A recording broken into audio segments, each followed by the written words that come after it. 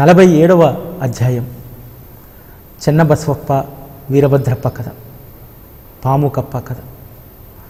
ఏ విధంగా మనం శత్రుత్వాన్ని పెంచుకుంటే ఏ జన్మలోనైనా సరే మనం ఆ శత్రుత్వం యొక్క ఫలితాన్ని మోయాల్సి వస్తుంది అనేటువంటిది ఈ కథ చెప్తుంది. అదేవిధంగా దేవుని సొమ్ము కోసం ఆశపడ్డటువంటి కథ, తర్వాత మళ్ళీ జన్మలో కూడా ఏ విధంగా ఇద్దరు శత్రువులుగా మారుతారనేటువంటి కథ. అంటే సర్వసాధారణంగా మనం ఎవరితోనూ శత్రుత్వం ఉండకూడదు, లోభత్వం ఉండకూడదు అనేటువంటిది ఈ అధ్యాయం మనకు తెలియజేస్తుంది. పూర్వజన్మల కర్మలను బట్టే మనం ఈ జన్మలో అనుభవిస్తూ ఉంటామనేటువంటిది ఈ కథ చెప్తూ ఉంటుంది. ఈ కథ ఎవరైతే సమర్పణ చేస్తున్నారో వారికి శత్రు పీడ నశించాలని, ఆ శత్రుత్వాలు దూరం కావాలని, ఒక మంచి ఆనందకరమైన జీవితంలో వారు ఈ జన్మలో గడపాలని చెప్పి కోరుకుంటూ ఈ యొక్క 47వ అధ్యాయాన్ని బాబాగారికి వారి పేర్ల మీద సమర్పణ చేద్దాం.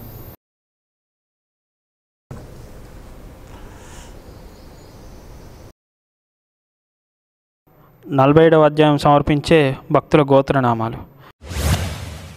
భరద్వాజస గోత్రోద్భవస్య దూర్జటి నిర్మలానామదేశ్య సహకుటుంబస్య వశిష్ఠగోత్రోద్భవస్య హరిదయాళనామదేశ్య ధనుపత్ని విజయలక్ష్మీనామదేశ్య సహకుటుంబస్య ఆత్రేయసగోత్రోద్భవస్య అనిల్ కుమార్నామదేశ్య ధనుపత్ని అలేఖ్య గాయత్రీనామదేశ్య సహకుటుంబస్య సుపర్ణసగోత్రోద్భవస్య ఆసిఫ్ నామదేశ్య ధనుపత్ని లక్ష్మీ అనుషానామదేశ్య సహకుటుంబస్య వాదులసగోత్రోద్భవస్య జీవీఎస్ మూర్తినామదేశ్య సహకుటుంబస్య. 48వ అధ్యాయం నిజంగా ఇది చాలా అద్భుతమైనటువంటి అధ్యాయం.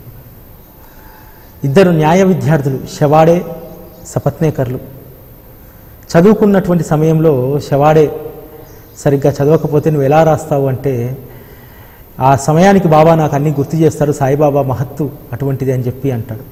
అప్పుడు సపత్నేకరు గేలి చేస్తాడు. తర్వాత ఇద్దరు వృత్తిరీత్యా న్యాయవాదులుగా పనిచేస్తూ ఉంటారు. సపత్నేకరు తన కొడుకు పుట్టి మరణిస్తాడు, తర్వాత సంతానం కలగదు. సంతానం కోసం అనేక ప్రాంతాలు తిరుగుతారు.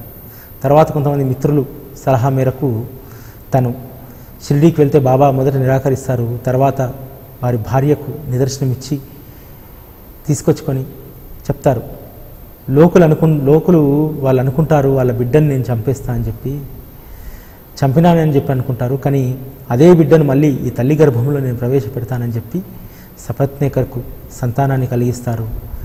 ఆ తర్వాత సపత్నేకర్ వారి భార్య జీవిత పర్యంతం బాబా సంస్థానానికి గొప్ప సేవకులుగా ఉంటారు. గొప్ప సేవను వారు అందిస్తారు.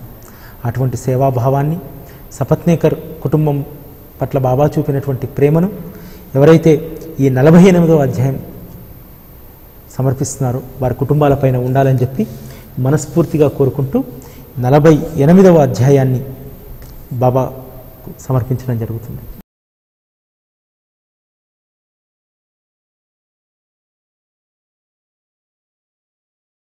నలభై 48వ అధ్యాయం సమర్పించే భక్తుల గోత్రనామాలు. తంబళ గోత్రోద్భవస్య మేదరమెట్ల వెంకటేశ్వర్లు నామదేశ్య సహకుటుంబస్య తంబళ గోత్రోద్భవస్య మేదరమెట్ల వసంతలక్ష్మీనామదేశ్య సహకుటుంబస్య తంబళ గోత్రోద్భవస్య మేదరమెట్ల ప్రతాప్ నామదేశ్య సహకుటుంబస్య సాయి గోత్రోద్భవస్య రమేష్ నామదేశ్య సహకుటుంబస్య వల్లపూల గోత్రోద్భవస్య రామ్మోహన్ నామదేశ్య ధనుపత్ని పద్మావతి నామదేశ్య సహకుటుంబస్య. 49వ అధ్యాయం చాలా అద్భుతమైనటువంటి హాస్య కథ ఉంటుంది. ఒక భక్తుడు హరికోనాబా అనేటువంటి భక్తుడు బాబా దర్శనానికి వస్తాడు. బాబా దర్శనం చేసుకుంటాడు. కానీ తన మనసు మాత్రము కొత్తగా కొనుక్కున్న చెప్పులపైనే ఉంటుంది. అయితే బాబా చమత్కారం తెలుసు కదా, ఆ చెప్పులను ఎవరో దొంగిలిస్తారు. బసకు పోయి బాధపడుతూ ఉంటాడు. అరే ఇంత కష్టపడి ఇక్కడికి వచ్చి బాబా దర్శనం చేసుకుంటే నా చెప్పులు ఎవరో దొంగిలించినాయని చెప్పి. అప్పుడే ఒక అబ్బాయి కర్రకు చెప్పులు కట్టుకొని హరికా బేటా జరీకా పేట అని చెప్పి అరుస్తూ వస్తూ ఉంటాడు. ఎవరి అని చెప్పి చూస్తే తన చెప్పులు ఆ కర్రకు కట్టుకొని వస్తారు. హరికాపేట, వాళ్ళ తండ్రి పేరు హరి, జరీకాపేట జరి తలపాగా పెట్టుకున్నవాడు.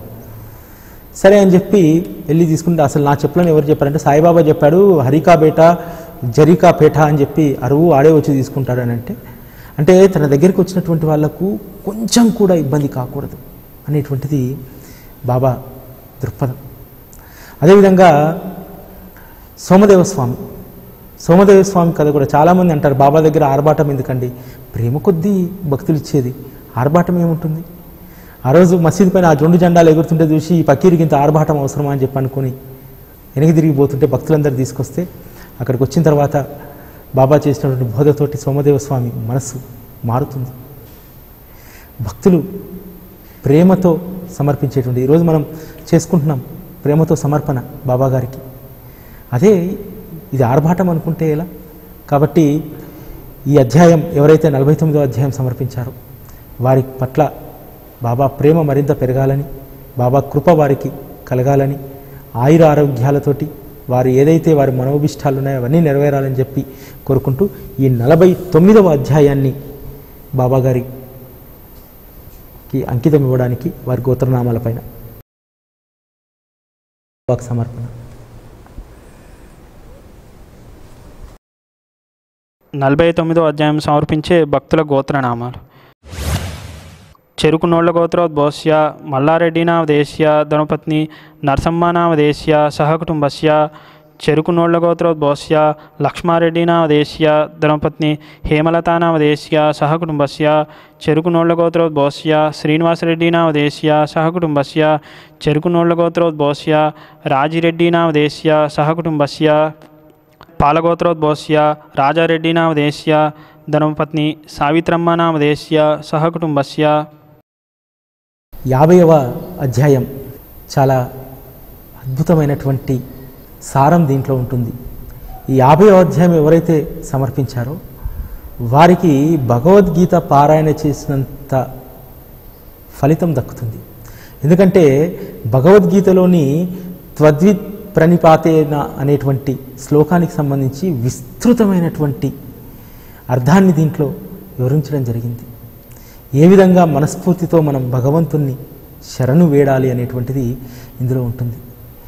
అద్భుతమైనటువంటి శరణు కోరేటువంటి గుణం, భగవద్గీత పారాయణ చేసినటువంటి పుణ్యఫలం ఈ 50వ అధ్యాయం ఎవరైతే సమర్పించారో వారి కుటుంబాలకు దక్కాలని, ఆ రోజు నానాసాహెబ్ చందోర్కర్కు ఎంత అద్భుతమైనటువంటి బోధ చేశారో మీ జీవితాలు ముందుకు సాగడానికి అంత అద్భుతమైనటువంటి ఆశీస్సులు మీకు బాబా ఇవ్వాలని చెప్పి కోరుకుంటూ ఈ 50వ అధ్యాయాన్ని మీ ఎవరైతే సమర్పించారో వారి పేర్ల మీద బాబా గారికి సమర్పించడం జరుగుతుంది.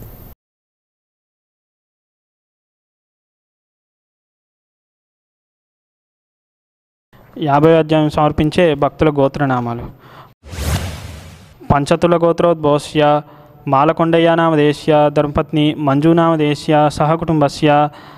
నందగోకుల గోత్రోద్భవస్య రవికుమార్ యాదవ్ నామదేశ్య ధర్మపత్ని సత్యప్రియానామదేశ్య సహకుటుంబస్య. కాశీ విశ్వపు గోత్రోద్భవస్య చిరంజీవి సోహాన్ నామదేశ్య సహకుటుంబస్య. హరితస గోత్రోద్భవస్య భాస్కర్రావు నామదేశ్య ధర్మపత్ని సీతామహాలక్ష్మీ నామదేశ్య సహకుటుంబస్య. రామానుజ గోత్రోద్భవస్య కృష్ణవేణి నామదేశ్య సహకుటుంబస్య. 51వ అధ్యాయం.